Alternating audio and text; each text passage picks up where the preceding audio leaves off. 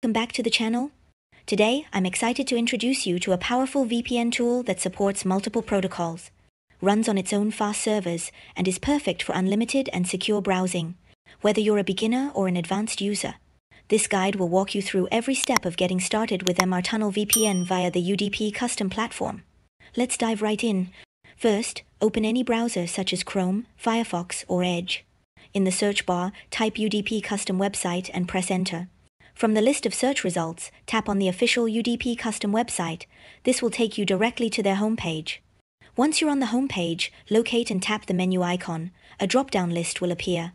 From this list, select the option labeled Free VPN to proceed to the VPN section. On the VPN page, you'll see various VPN tools. Tap on the one named MRTunnel to begin the download process. After tapping on it, press the install button to start downloading the app. This might take a few minutes, so please be patient while it installs. Once installed, an open button will appear. Tap this button to launch the MRTunnel VPN. The app may ask for permission to send notifications. You can choose to allow or deny it depending on your preference. Now that you're on the home screen of MRTunnel VPN, make sure your mobile data is active.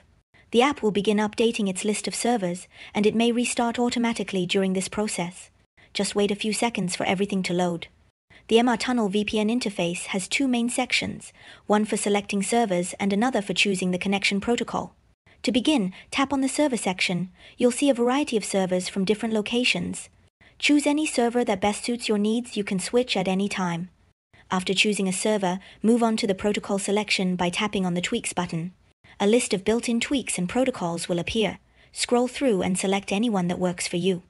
If you prefer using your own custom settings instead of built-in tweaks, look at the top right corner and tap the radio button next to Custom Settings.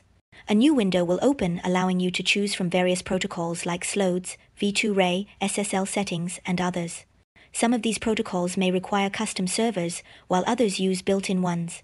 Once you've selected your preferred method, whether built-in or custom return to the home screen, you'll see a large Start button. Tap on it to connect to the VPN. It should establish the connection within a few seconds.